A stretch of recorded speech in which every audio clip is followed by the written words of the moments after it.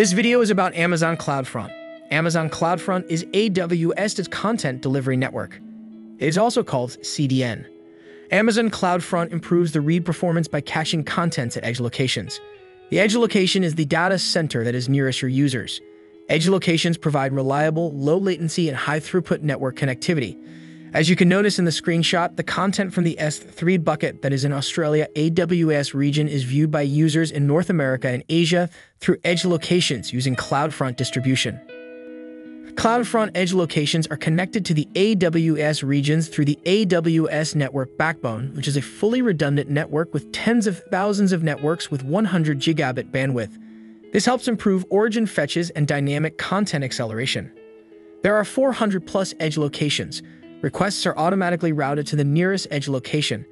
Edge locations are not tied to availability zones or regions. You can notice in the screenshot that in addition to edge locations displayed in blue color, there are also regional caches displayed in orange color. Regional edge caches are CloudFront locations that are deployed globally, close to your viewers. Let's see how you configure CloudFront to deliver your content. First, you specify the origin servers. For example, CloudFront gets your content from an Amazon S3 bucket or your own HTTP server. These contents will be distributed from CloudFront edge locations all over the world. Next, you create a CloudFront distribution, which tells CloudFront which origin servers to get your files from when users request content through your website or application. Next, CloudFront assigns a domain name to your new distribution. You can also add an alternate domain name to use instead.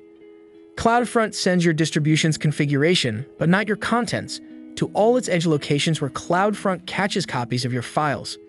By default, each file stays in an edge location for 24 hours before it expires. The minimum expiration time is 0 seconds. There isn't a maximum expiration time.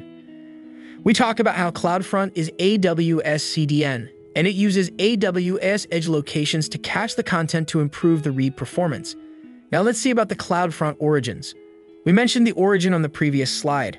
An origin is a location where content is stored and from which CloudFront gets content to serve viewers.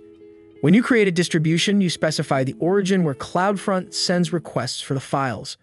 You can use several different kinds of origins with CloudFront. For example, you can use an Amazon S3 bucket, an application load balancer, or an AWS Lambda function.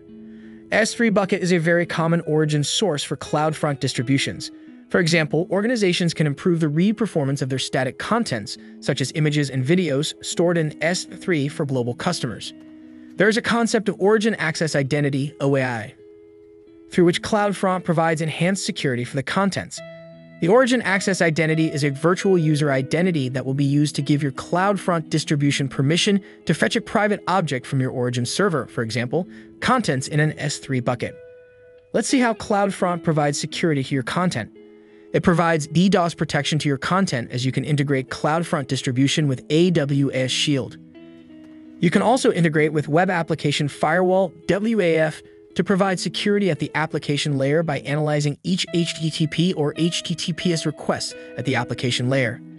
It can expose HTTPS externally and can be integrated into internal HTTPS backends. Let's look into AWS CloudFront use cases.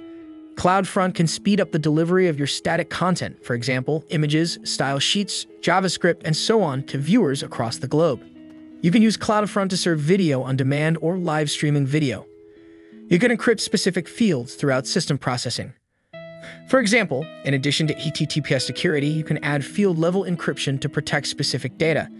Running serverless code at the edge provides reduced latency and helps you customize the content. For example, you can return a custom error message when your origin server is down for maintenance. That way, your viewers don't get a generic HTTP error message. Now let's look into AWS CloudFront pricing. CloudFront charges for data transfer out from its edge locations along with HTTP or HTTPS requests. Pricing varies by usage type, geographical region, and feature selection. Amazon CloudFront is also available in free tier. In the free tier, you get 1 TB of data transfer out per month, 10 million HTTP or HTTPS requests, 2 million CloudFront function invocations, free SSL certificates, and no limitations.